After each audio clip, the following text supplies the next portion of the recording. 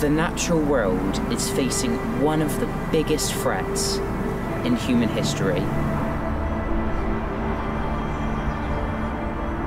Millions of lights are blinding the very lifeblood of our Earth. I'm Josh Dury, an astronomer and filmmaker. In 2017, Blue Planet 2 made the plastic crisis impossible to ignore.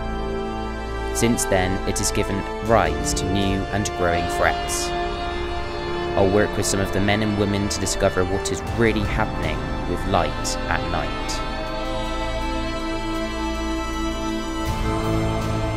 I'll work with conservationists racing to make radical solutions.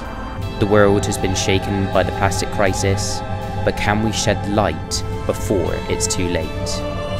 This is a story about light at night.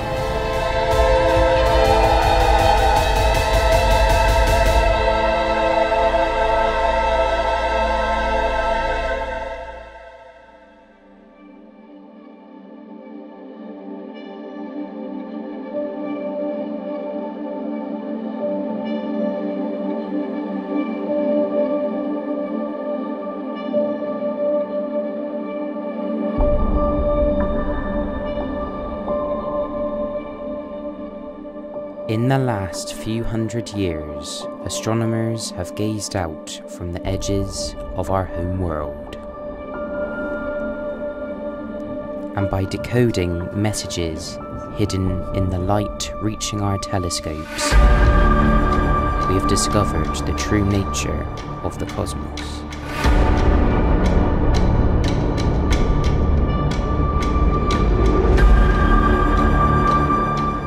It's these photons of light that have shown us the entire universe.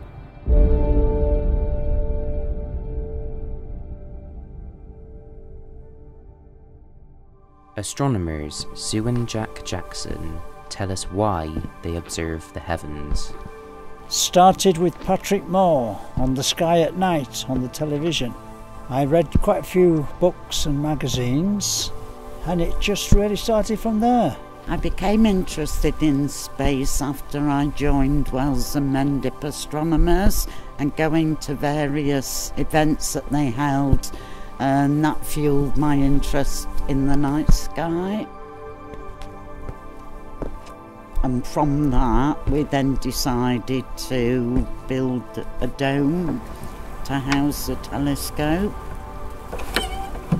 It's the nature of human beings to explore their environment, whether on Earth or in space. Often people do amaze me and they ask me, why do I want to look at the stars? I think about how long it's taken that light to reach the eyepiece and what has happened. I'm fascinated by the fact humans can look back in time to the beginning. We are looking back millions and billions of years, and that ignites the spark, and you want more, and you want to see more and find out more. The night sky intrigues me. Just looking up and seeing the stars and the planets that are so far away, and yet you feel as though you could get hold of them. It fascinates me.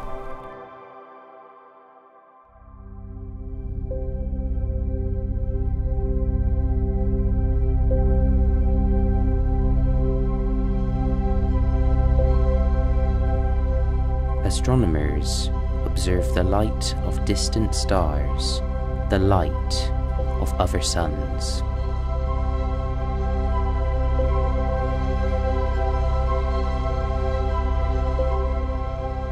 And it is this light that travels freely through the cosmos.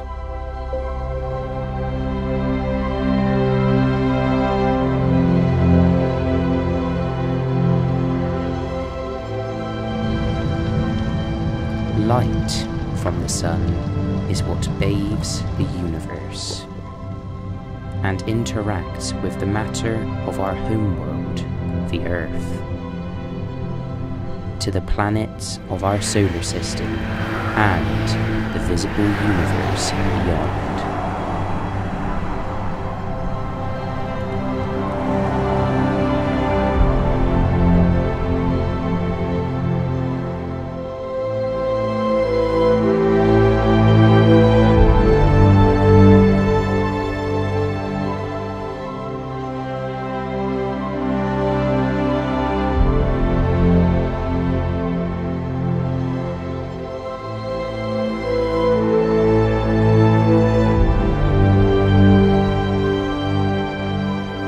Now, the last moments of this light's journey is being stopped.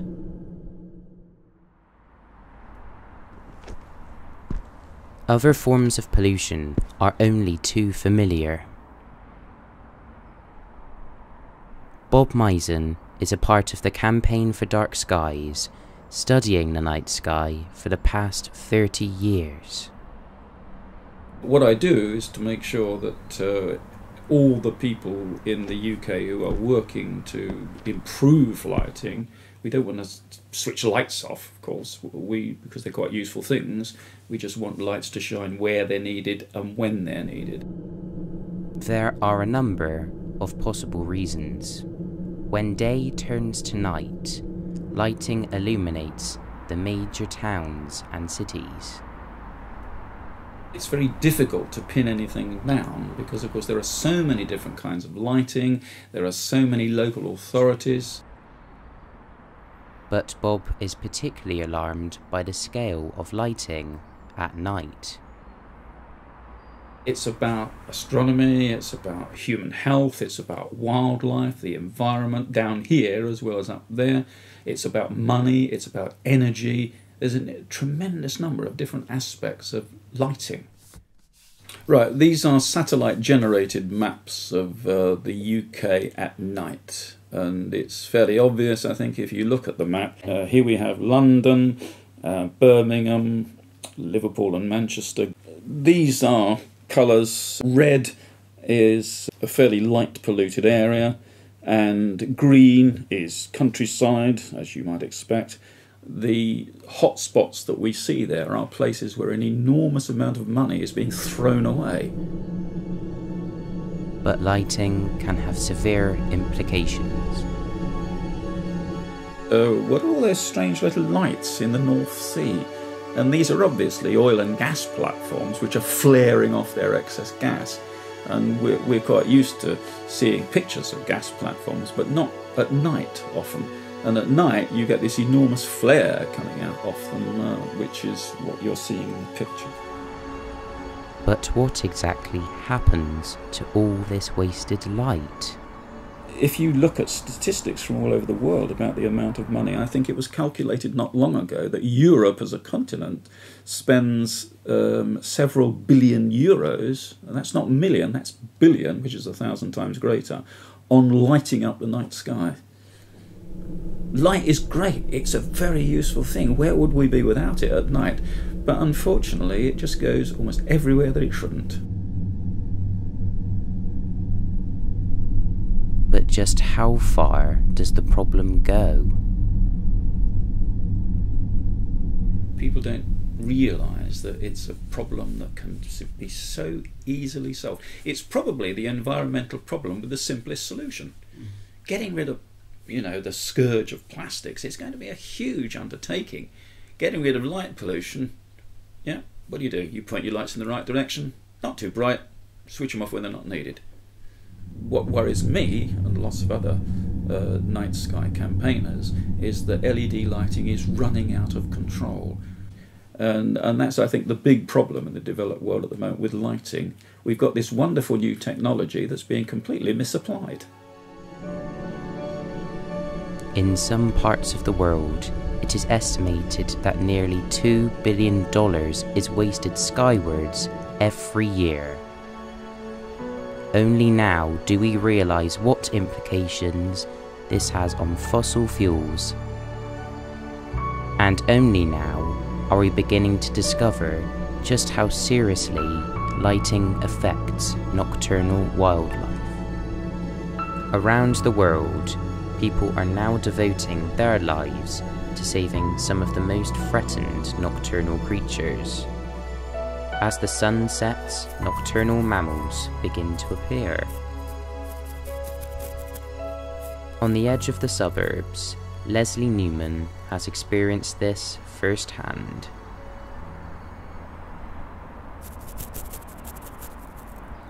I like to look after hedgehogs. I like to do my bit because, as we know, the numbers are dwindling so rapidly.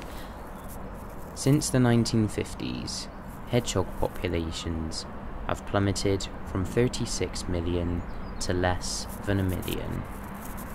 But why the significant reduction in numbers? It's due to man, it's our influence and what we're doing to the environment. The main contributing factor is traffic and our busy roads. They reckon that about 100,000 hedgehogs are being killed on the roads every year. The secondary factor is, of course, light pollution, which is having a major impact, and they've got nowhere to hide. They are easily vulnerable to their predators, owls, foxes, badgers, and of course the decline in insects because of light pollution. Their diet is being lost. Hedgehogs are obviously nocturnal. They come out any time after sundown, and they're foraging for slugs and snails and beetles, especially at winter, you know, when they're going to be heading off into hibernation and they need those energy reserves to see them through the winter months. Their prey are the animals that actually eat insects. So if hedgehogs' prey can't get their diet, they're going to die out. Therefore hedgehogs, you know, it's a natural process, you know, they're going to die out as well. But what does this mean for natural behaviours at night? We need melatonin, and so do, you know, wildlife alike. We need melatonin for our brain activity, for our health. And we need darkness. Melatonin is produced when we're asleep in the dark. Any kind of interruption to that disturbs that production of melatonin, and it's been proven that there's been an increase in cancers in both humans and in animals because of this disturbance caused by light pollution.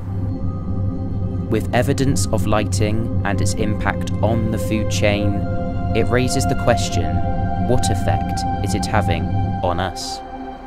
Scientists have now discovered that lighting is affecting our bodies from a whole host of different sources. From the air we breathe to the food we eat. The research about how lighting may be affecting us is still in its infancy.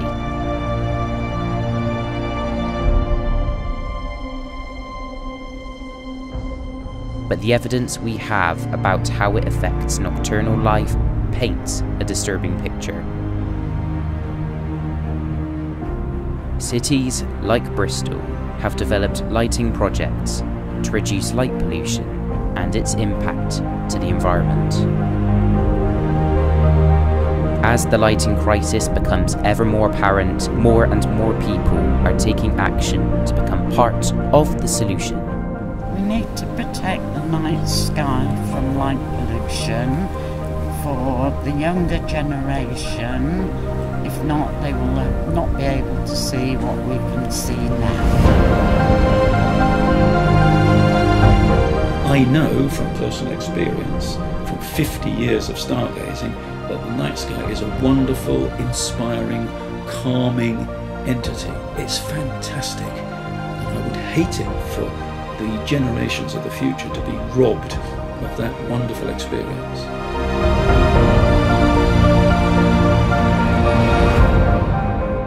But with light pollution, this is a fairly new area, and we've got to act now. We haven't got that long. If you just take hedgehogs as an example, we've got a very limited number of years before they're gone. And whilst it's not the only contributing factor to their decline, it's an important one.